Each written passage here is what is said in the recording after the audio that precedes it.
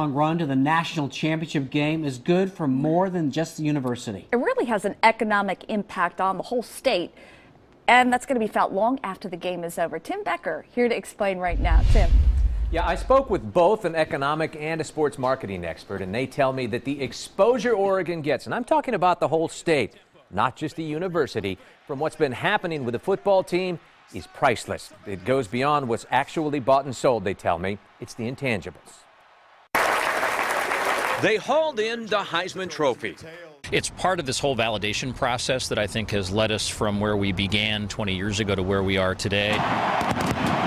They embarrassed unbeaten Florida State in the Rose Bowl, and now they're a part of history. We're going to take the title in the first national playoff game. It's a string of success that's reaping rewards for an entire state.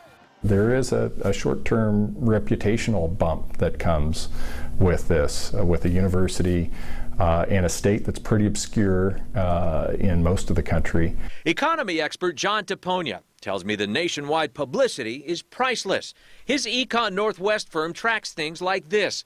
Google the phrase, "Why is Oregon so?" and the top autofill option is good. It's not necessarily because people are Googling about the state of Oregon and wondering why it's so good. People are getting on the internet and they're Googling and they're trying to figure out how the Oregon football program became as good as they did.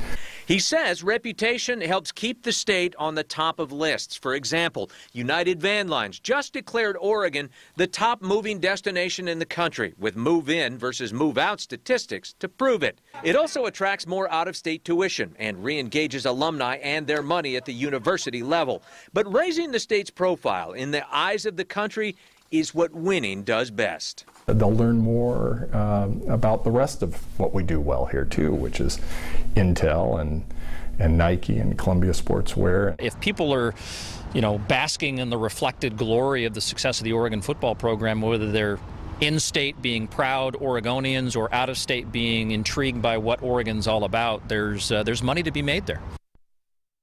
So a lot of intangibles. In the end, probably the most impactful thing being just attracting people, their money, and their wallets to Oregon. No real values on income from this big game, but I'm sure something like that will come up after the championship game is over.